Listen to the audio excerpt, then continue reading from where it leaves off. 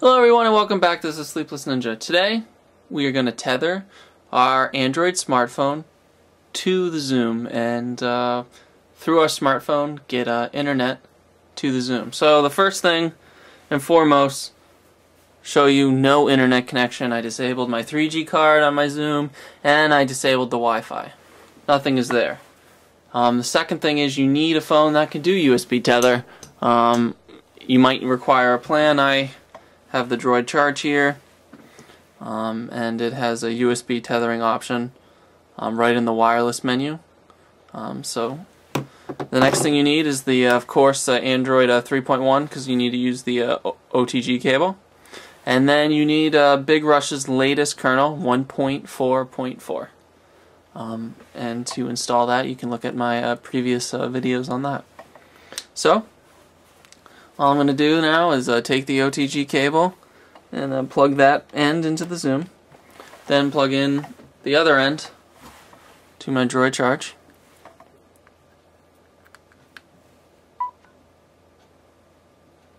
And basically the Droid Charge is just coming up with a menu now that I plugged it in, but we want to just USB tethering and enable it.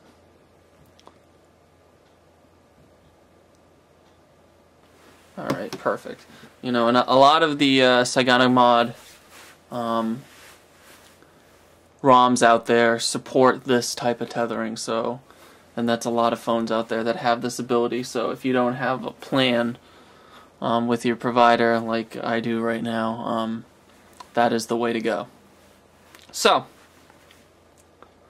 now the only thing now you have to do is you actually have to write a script. So I use the app Scripter.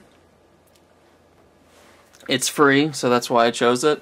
You kind of basically create this script called Tether, and you want to just when you're creating the script, you just want to write these letters here. And this can all be found in Big Rush Dog's forum post for the new thread. This is what he for the new kernel. This is what he has put out and said works, and it works pretty well.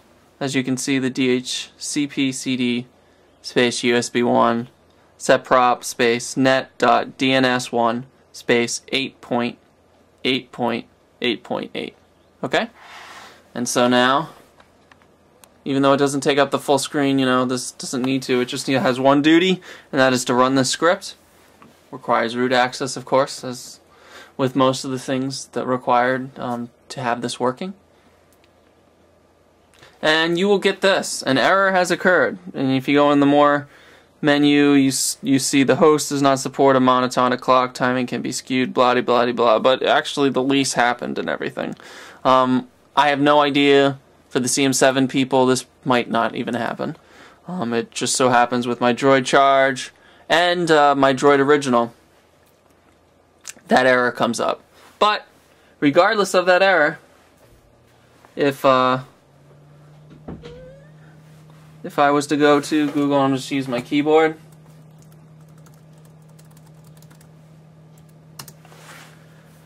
It comes out just fine.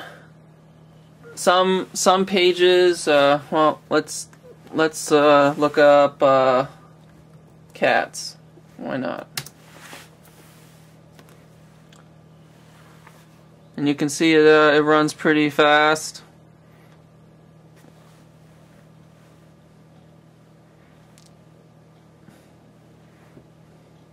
And here we go, USB tethering on the Xoom. It's wonderful. Right, directly hooking it up from the phone. Earlier I was coming across stuff when I was going to larger websites. If I was to go to IGN.com, it took a long time to load, but it sits in this like pre-white state. So you might come across this too. As I have, and we're just kind of like sitting here for a while till it finally loads. I'm not sure why. It kind of hinders the experience a little, but it does eventually load. But as you can see, for many of the other websites, this doesn't occur. So if this is happening to you, maybe there's maybe it has to do with that error that came up in the synchronizing. But for the most part, the web access is working. If we were to go to, for instance, the marketplace, all these apps come up, looking, searching, finding. It's all here, and it's, if we were to go to, say, Google Maps,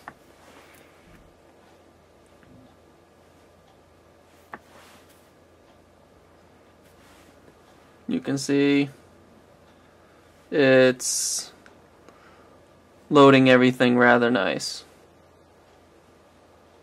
So there you go. USB tethering on the Xoom. Thank you, everyone. I hope you enjoyed this video. I hope this helps you out in being able to tether your phone to your Xoom. Let me know if you have any questions. Definitely, if it's pertaining to this, contact Big Rush Dog. He will help you out. And as always, it's a pleasure. And have a great day. Thank you.